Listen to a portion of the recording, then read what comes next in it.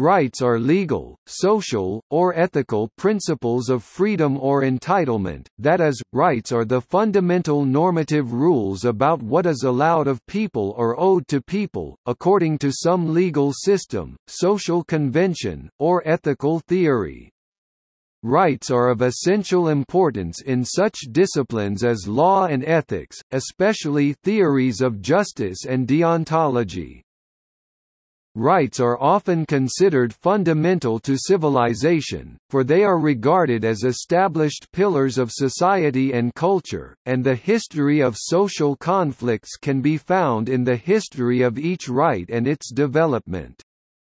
According to the Stanford Encyclopedia of Philosophy, rights structure the form of governments, the content of laws, and the shape of morality as it is currently perceived.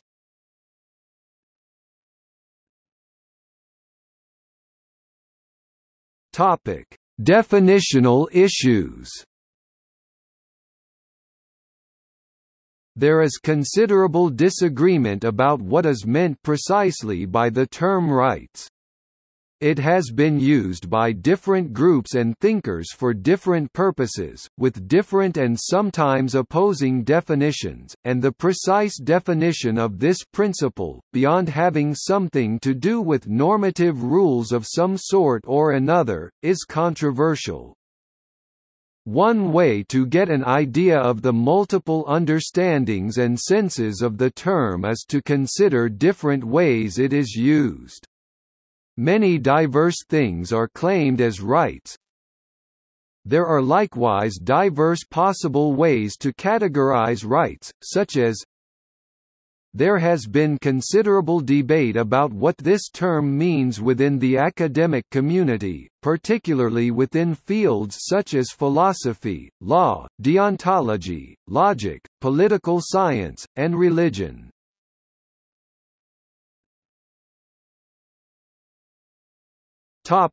Natural versus legal. Natural rights are rights which are natural, in the sense of not artificial, not man-made, as in rights deriving from human nature or from the edicts of a god. They are universal, that is, they apply to all people, and do not derive from the laws of any specific society. They exist necessarily, inhere in every individual, and can't be taken away. For example, it has been argued that humans have a natural right to life. These are sometimes called moral rights or inalienable rights. Legal rights, in contrast, are based on a society's customs, laws, statutes or actions by legislatures. An example of a legal right is the right to vote of citizens. Citizenship, itself, is often considered as the basis for having legal rights, and has been defined as the right to have rights. Legal rights are sometimes called civil rights or statutory rights and are culturally and politically relative since they depend on a specific societal context to have meaning. Some thinkers see rights in only one sense while others accept that both senses have a measure of validity. There has been considerable philosophical debate about these senses throughout history. For example, Jeremy Bentham believed that legal rights were the essence of rights, and he denied the existence of natural rights, whereas Thomas Aquinas held that rights purported by positive law but not grounded in natural law were not properly rights at all, but only a facade or pretense of rights.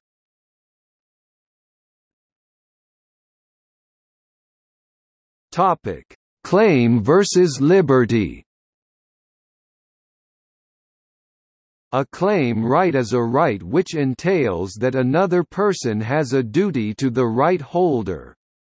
Somebody else must do or refrain from doing something to or for the claim holder, such as perform a service or supply a product for him or her, that is, he or she has a claim to that service or product, another term is thing in action. In logic, this idea can be expressed as, "Person A has a claim that person B do something if and only if B has a duty to A to do that something." Every claim right entails that some other duty bearer must do some duty for the claim to be satisfied. This duty can be to act or to refrain from acting. For example, many jurisdictions recognize broad claim rights to things like life, liberty, and property. These rights impose an obligation upon others not to assault or restrain a person, or use their property, without the claim holder's permission. Likewise, in jurisdictions where social welfare services are provided, citizens have legal claim rights to be provided with those services. A liberty right or privilege, in contrast, is simply a freedom or permission for the right holder to do something, and there are no obligations on other parties to do or not do anything. This can be expressed in logic as, "Person A has a privilege to do something if and only if A has no duty not to do that something."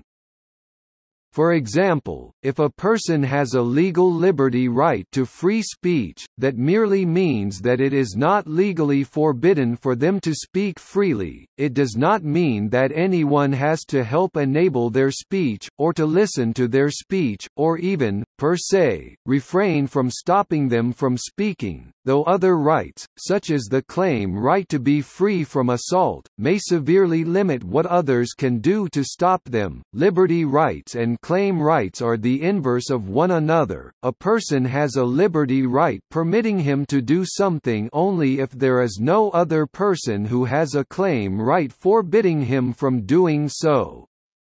Likewise, if a person has a claim right against someone else, then that other person's liberty is limited. For example, a person has a liberty right to walk down a sidewalk and can decide freely whether or not to do so, since there is no obligation either to do so or to refrain from doing so. But pedestrians may have an obligation not to walk on certain lands, such as other people's private property, to which those other people have a claim right. So a person's liberty right of walking extends precisely to the point where another's claim right limits his or her freedom.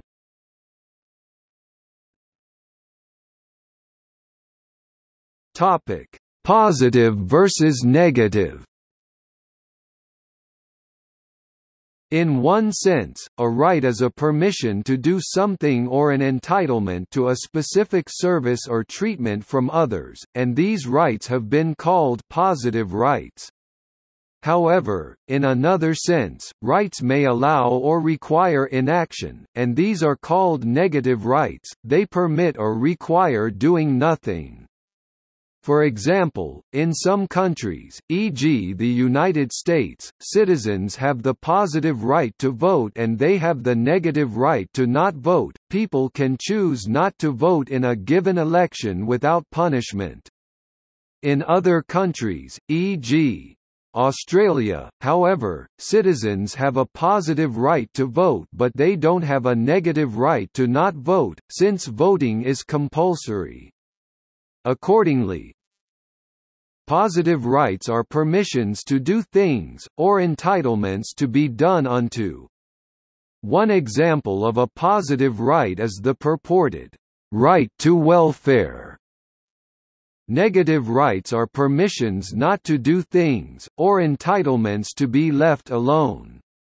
Often the distinction is invoked by libertarians who think of a negative right as an entitlement to non-interference, such as a right against being assaulted, though similarly named. Positive and negative rights should not be confused with active rights, which encompass privileges and powers, and passive rights, which encompass claims and immunities.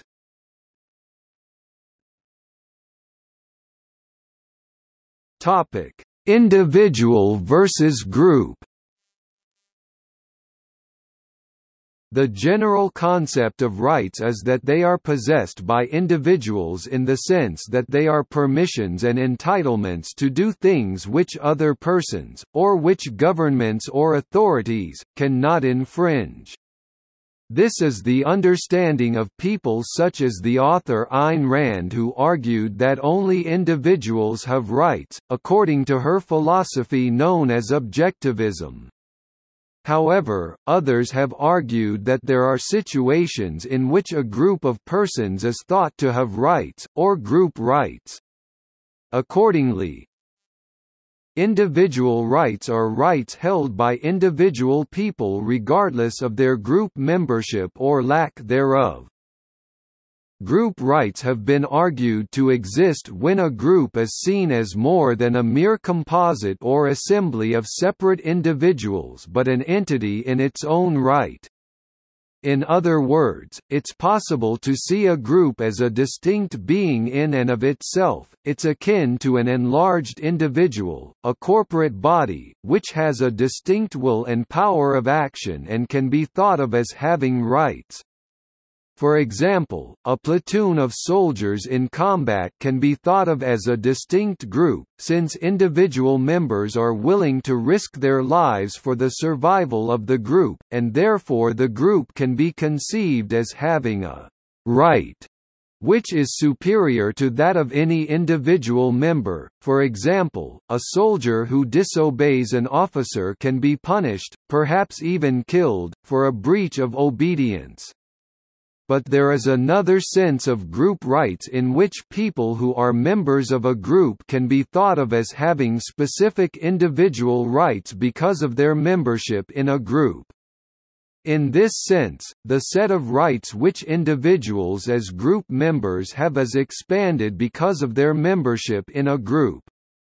For example, workers who are members of a group such as a labor union can be thought of as having expanded individual rights because of their membership in the labor union, such as the rights to specific working conditions or wages. As expected, there is sometimes considerable disagreement about what exactly is meant by the term group, as well as by the term group rights. There can be tension between individual and group rights. A classic instance in which group and individual rights clash is conflicts between unions and their members. For example, individual members of a union may wish a wage higher than the union-negotiated wage, but are prevented from making further requests. In a so-called closed shop which has a union security agreement, only the union has a right to decide matters for the individual union members such as wage rates. So, do the supposed individual rights of the workers prevail about the proper wage? Or do the group rights of the union regarding the proper wage prevail?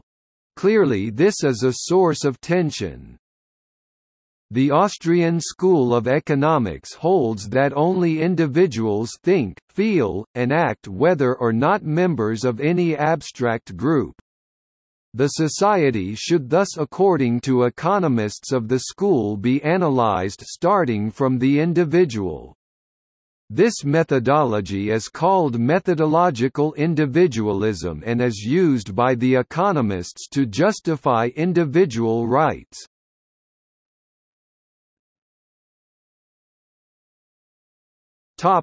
Other senses. Other distinctions between rights draw more on historical association or family resemblance than on precise philosophical distinctions.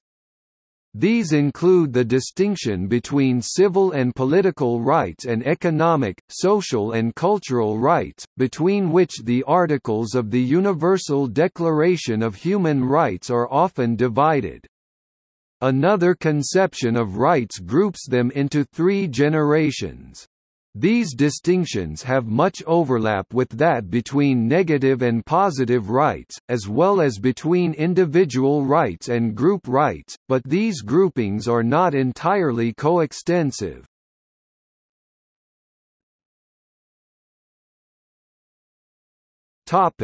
Politics.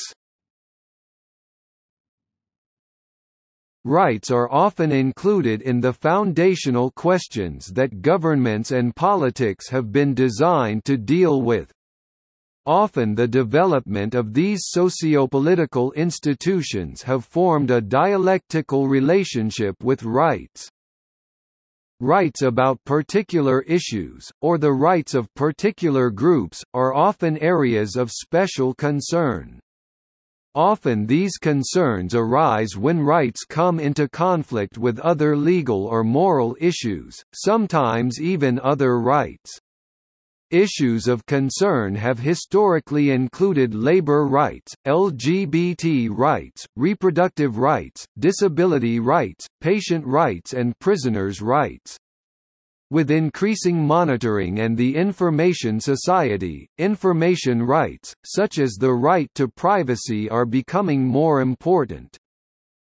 Some examples of groups whose rights are of particular concern include animals, and amongst humans, groups such as children and youth, parents, both mothers and fathers, and men and women. Accordingly, politics plays an important role in developing or recognizing the above rights, and the discussion about which behaviors are included as rights is an ongoing political topic of importance. The concept of rights varies with political orientation. Positive rights such as a right to medical care are emphasized more often by left-leaning thinkers, while right-leaning thinkers place more emphasis on negative rights such as the right to a fair trial. Further, the term equality, which is often bound up with the meaning of rights, often depends on one's political orientation. Conservatives and libertarians and advocates of free markets often identify equality with equality of opportunity, and want equal and fair rules in the process of making things, while agreeing that sometimes these fair rules lead to unequal outcomes.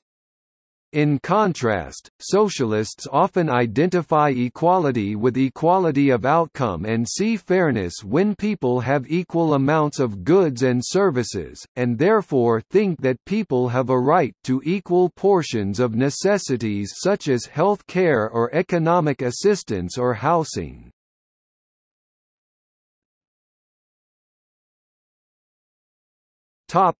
Philosophy. In philosophy, metaethics is the branch of ethics that seeks to understand the nature of ethical properties, statements, attitudes, and judgments. Metaethics is one of the three branches of ethics generally recognized by philosophers, the others being normative ethics and applied ethics. While normative ethics addresses such questions as, "What should one do?" thus endorsing some ethical evaluations and rejecting others, metaethics addresses questions such as, "What is goodness?" and "How can we tell what is good from what is bad?" seeking to understand the nature of ethical properties and evaluations. Rights ethics is an answer to the meta-ethical question of what normative ethics is concerned with. Meta-ethics also includes a group of questions about how ethics comes to be known, true, etc., which is not directly addressed by rights ethics. Rights ethics holds that normative ethics is concerned with rights. Alternative meta-ethical theories are that ethics is concerned with one of the following: duties, deontology; value, axiology; virtue, virtue ethics; Consequences, consequentialism, e.g. utilitarianism. Rights ethics has had considerable influence on political and social thinking. The Universal Declaration of Human Rights gives some concrete examples of widely accepted rights.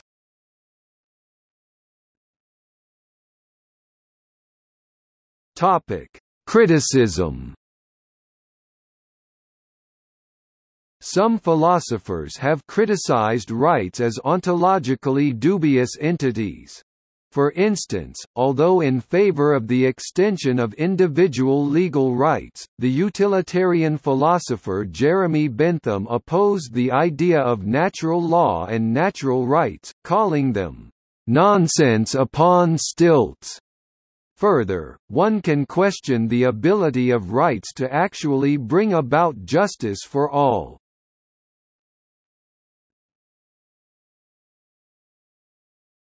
Topic: Etymology. The modern English word right derives from Old English riht or ret, in turn from Proto-Germanic *re kai tas meaning right or direct, and ultimately from Proto-Indo-European *reg to meaning having moved in a straight line, in turn from *o reg meaning to straighten or direct. In several different Indo-European languages, a single word derived from the same root means both right and law, such as French droit, Spanish derecho, German recht, and Italian diritto. Many other words related to normative or regulatory concepts derive from this same root, including correct, regulate, and rex meaning king, whence regal and thence royal. Likewise, many more geometric terms derive from this same root, such as erect as in upright, rectangle literally right angle, straight and stretch. Like right, the English words rule and ruler, deriving still from the same root, have both normative or regulatory and geometric meanings, e.g. a ruler as in a king, or a ruler as in a straightedge. Several other roots have similar normative and geometric descendants, such as Latin norma, whence norm, normal, and normative itself, and also geometric concepts such as normal vectors, and likewise Greek ortho and Latin ordo, meaning either right or correct, as in orthodox, meaning correct opinion, or straight or perpendicular, as in orthogonal, meaning perpendicular angle, and thence order, ordinary, etc.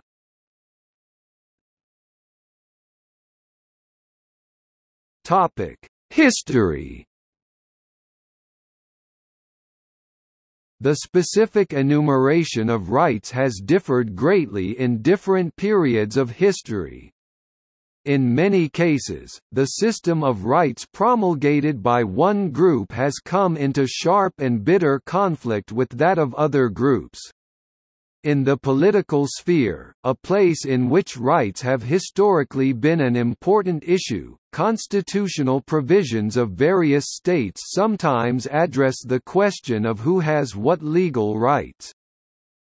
Historically, many notions of rights were authoritarian and hierarchical, with different people granted different rights, and some having more rights than others.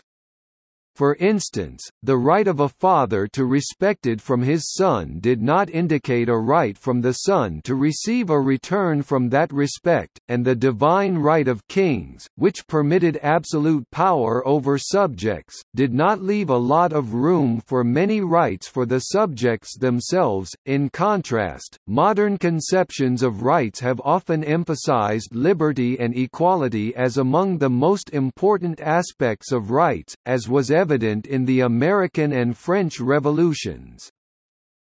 Important documents in the political history of rights include The Persian Empire of ancient Iran established unprecedented principles of human rights in the 6th century BC under Cyrus the Great. After his conquest of Babylon in 539 BC, the king issued the Cyrus Cylinder, discovered in 1879 and seen by some today as the first human rights document. The Constitution of Medina 622 AD, Arabia instituted a number of rights for the Muslim, Jewish, camp followers and «believers» of Medina. The Magna Carta 1215, England required the King of England to renounce certain rights and respect certain legal procedures, and to accept that the will of the king could be bound by law. After King John promised his barons he would follow the law of the land. While Magna Carta was originally a set of rules that the king had to follow, and mainly protected the property of aristocratic landowners, today the Magna Carta is seen as the basis of certain rights for ordinary people, such as the right of due process. The Declaration of Arbroath 1320, Scotland established the right of the people to choose a head of state, see popular sovereignty.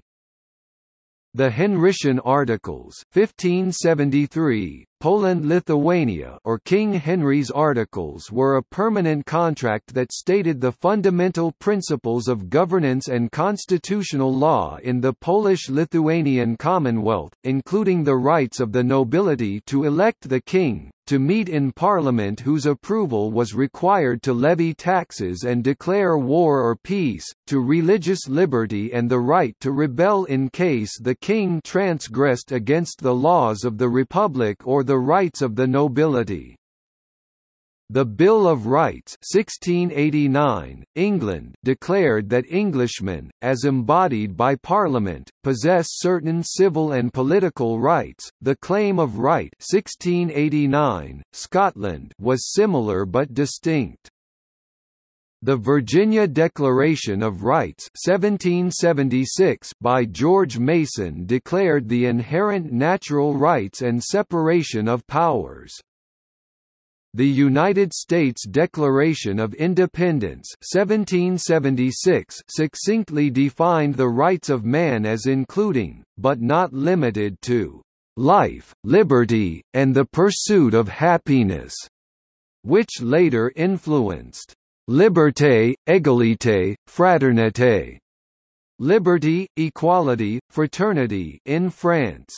The phrase can also be found in Chapter 3, Article 13 of the 1947 Constitution of Japan, and in President Ho Chi Minh's 1945 Declaration of Independence of the Democratic Republic of Vietnam. An alternative phrase, life, liberty and property, is found in the Declaration of Colonial Rights, a resolution of the First Continental Congress. Also, Article 3 of the Universal Declaration of Human Rights reads, "Everyone has the right to life, liberty and security of person." The Declaration of the Rights of Man and of the Citizen 1789, France, one of the fundamental documents of the French Revolution, defined a set of individual rights and collective rights of the people. The Virginia Statute for Religious Freedom 1785, United States, written by Thomas Jefferson in 1779, was a document that asserted the right of man to form a personal relationship with God free from interference by the state.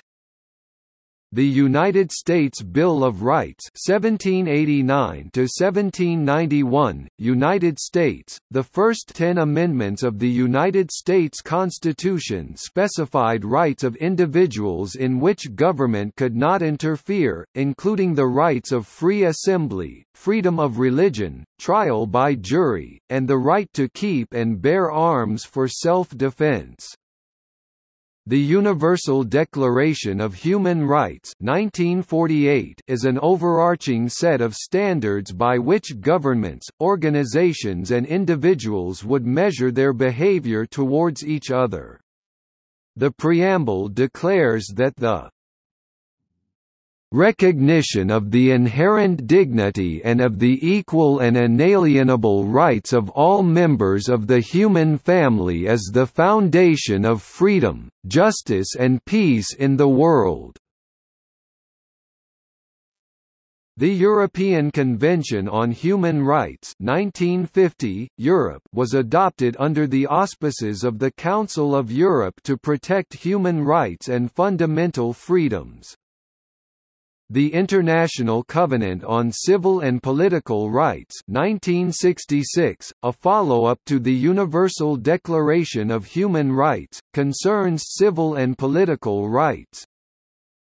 The International Covenant on Economic, Social and Cultural Rights 1966, another follow-up to the Universal Declaration of Human Rights, concerns economic, social and cultural rights. The Canadian Charter of Rights and Freedoms 1982, Canada was created to protect the rights of Canadian citizens from actions and policies of all levels of government. The Charter of Fundamental Rights of the European Union 2000 is one of the most recent proposed legal instruments concerning human rights.